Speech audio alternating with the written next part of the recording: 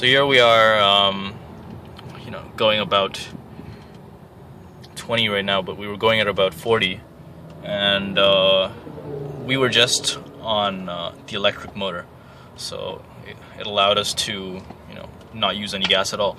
So as you can see, there's this dial over here, or there's this bar over here that basically shows how you are using the electric motor. And right now I'm in a mode called E mode, and E mode basically makes it so that your drive uses the most out of the electric motor. So it'll try its best to use the electric motor without requiring any gas, without requiring the engine to be running. So right now I'm pumping it a bit, and as you can see, the electric motor bar is going up, where you can see Emax. After it reaches Emax, it switches to the gas engine. And on my left, what you see is an eco bar and a charge, an eco bar and a charge bar. And what this is it's basically, the eco shows how you should be driving to get the most out of your fuel, and the charge basically shows how you should be braking, or how your car is regenerating its power through your brake force. So as I brake, my charge increases. And yeah, so now see, as I gas up, it switches to the engine. But it's hard to gas up now because I'm not really going that fast since I'm stuck in traffic.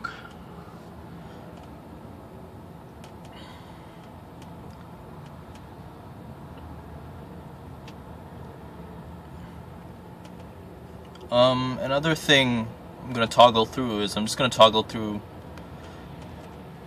these screens over here. So one shows consumption. What you want to do in your hybrid is you want to try to stay in the 0 mark. So this is done mostly by gassing up slowly and things like that. You'll find you'll get the best use out of this car in city driving. Another screen that I want to toggle through is not navigation. Okay, that's the headlights, adaptive front system, which is only available on the top high-end one, which we're driving here. Yeah, so those are the only two screens I really want to toggle through, but it's just interesting to see how much gas you can save, or how much efficient you can be driving just by looking at these two screens here. Oops. This screen and this screen.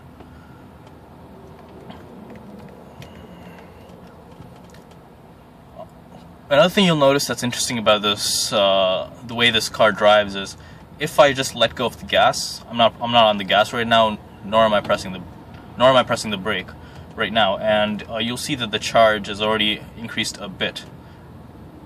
This is because the car charges ever so slightly, even when it's decelerating. So that's something interesting to note. Okay, yeah, so I'm trying my best to not use the engine, so what I'm doing is I'm just pumping it very slowly.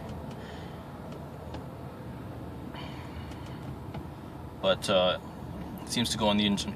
The best I've been able to do in terms of speed just on the electric motor is about 30 kilometers an hour. After 30 kilometers an hour, it kicks back to the gas engine. Another thing I noticed is after you drive, say you drive for about, say you're driving at about 60 or even 80, if you let go of the gas and just pump it slowly, you'll be able to stick to the 0 consumption. But again, this just depends on such things such as, if there is no incline or something on the road, then it won't require the engine to kick in. But you'll be able to get a lot of use out of the electric motor. One of the downsides about how this car fills up is I have filled up the car today, and it has required me to fill in premium gas, which isn't really a plus. it really questions, are you really paying the price of a hybrid while having to pay premium gas at the same time? So that's something you might want to take into consideration. Another thing is the braking on this is not. It's very powerful brakes. Don't get me wrong. It's probably one of the best I've seen in Volkswagens. But because it's a hybrid, there's some regenerative brake lag. So what that means is when you pull your foot back up, you'll notice that it takes the car a few milliseconds to let go of the brake, because it's still charging the system. So something that kind of bothered me at first, but after a while I just got used to it. Overall, a great car. Here we have a 5-inch touchscreen.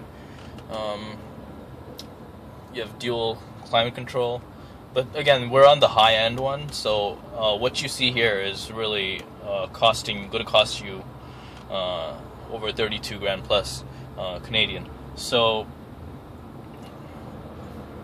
with the base price of around $16,000 for the non-hybrid versus, I guess it's almost $30,000 for the base model hybrid, you really have to consider what you want and how efficient it's going to be in the long run, considering the fuel premium price as well as the premium that you pay up front for the hybrid.